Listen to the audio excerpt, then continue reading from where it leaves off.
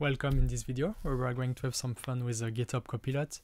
So in this video we are going to use GitHub Copilot to help us to create a function that will do a linear interpolation. So yeah, let's get started. So def linear interpolation.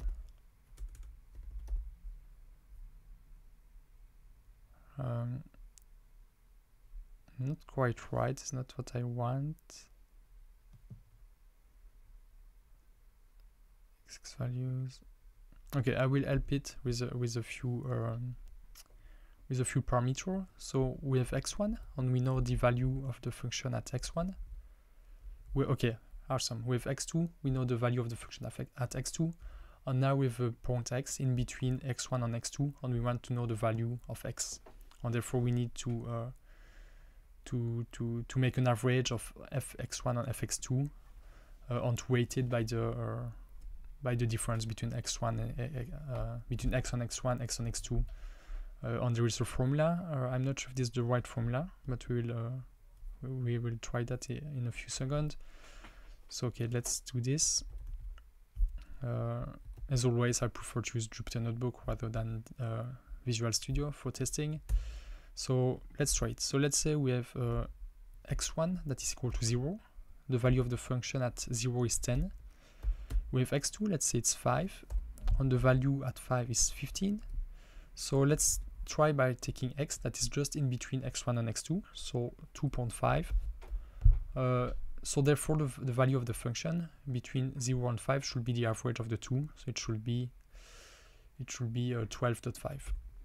The result is great. So now let's put that to the extreme. Let's say that x is equal to 0. So if the formula is great, the value at 0 is 10. Perfect. If I take 5, I have 15. Let's take 4. So I should be in between 10 and 15, but closer to 15. And I think the value should be 14. Okay, 14. If I put 3, 13, 2, 1. Okay, awesome. So without having to look at the formula just by giving the right arguments, because when I was not giving the right arguments, GitHub Copilot was not able to provide me the right formula, but just by writing the name of the function on the arguments, I've been able to get this formula. That seems correct. We can try to do some tests. Let's see if GitHub Copilot can help us there. So you can see it's loading. It's searching for... Okay, so maybe that's a lot. We'll just take a few of them.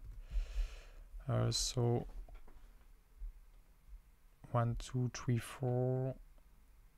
If I take the value between 1 and 2 and 3, which is 2, I should have the average of 2 and 4, which is 3. So the first test seems right to me. Let's have a look at this. Because sometimes GitHub Copilots provide tests that are not right. Let's see if this one is correct. Test passed. So the line 5 is not right, so let's have a look. So we have the function f of 1 is equal to 2, f of 3 is equal to 4, and if I take the value at 4, that should be the 4 it's outside of the range. So x should be between x1 and x2. If we will put a comment and see if GitHub Copilot can give some code. Check if x is between. Okay, but we don't have code for that.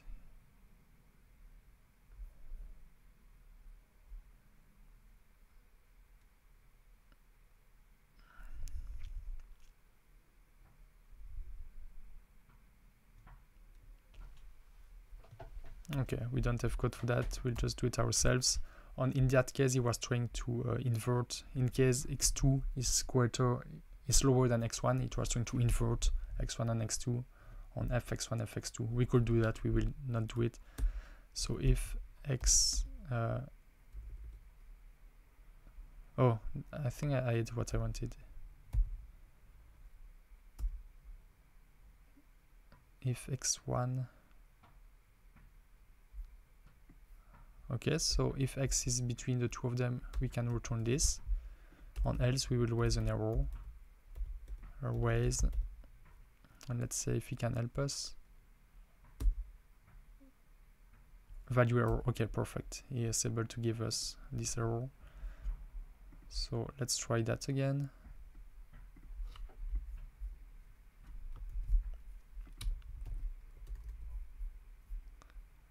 Now we have a value error. X is not between x1 and x2. So that was line 13, this one. So let's use the value 3. At x equal to 3, we should have 4. This test is the same. 5 is not between 1 and 3, so let's remove it. Here we have the same. 0 is not between 1 and 3, so if we take, let's just remove this code, this one as well, this one as well. Okay, so we had a few issues, that in the sense that all the tests were not right. So given the pair of arguments, the answer was not right, mainly because GitHub Copilot was giving invalid inputs. But anyway, he was able to give us a few tests that are correct, that allow us to test our function. He's also able to just provide the right error message for us, as well as making some checks. So that's pretty awesome. I really hope you liked the video. If you did, please leave the thumbs up. It really helps with this YouTube channel.